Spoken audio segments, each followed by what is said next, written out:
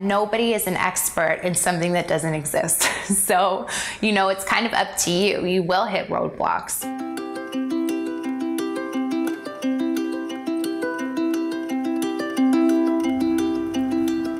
I came up with the idea for Moonlight really through an organic story of playing kind of shadow play with my daughter.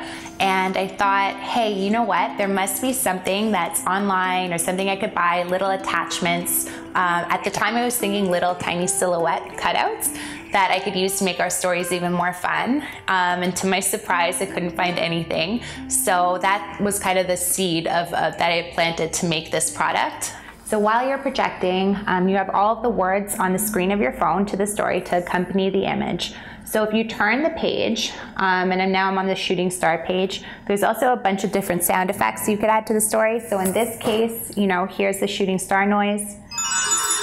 So you can hear the different noises, so you can focus things to make it, bigger or smaller.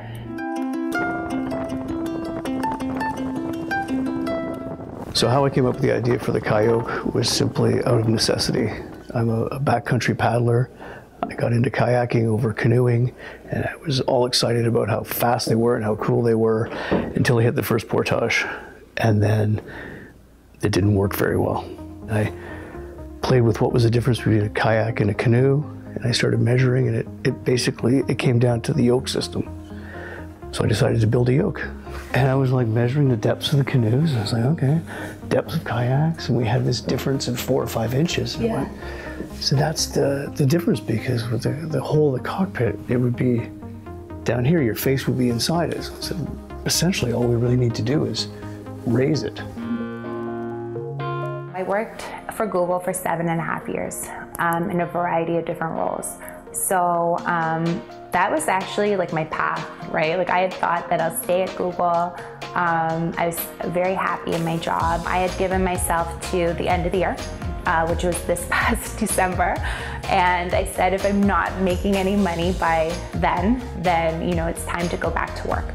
So, you have to really kind of plan through your finances, because it's hard. I sold my house. I was renting this house that we're in now, and you make sacrifices that are, I love where I live. I love everything I do, but you change things up in your lifestyle, and you're hoping that it will pay off in the end. So yeah, it was hard, but now it's paying off. The whole process it's been really interesting. I can see that it could be wrought with setbacks, but I've sort of enjoyed that. You do the 3D printing and you think, okay, that's it, I've nailed it, and we're done and we're perfect. And then you test it and something doesn't work just right, and it's time for tweaking, and there's all that emotion involved in it, and you're, okay, I'm there.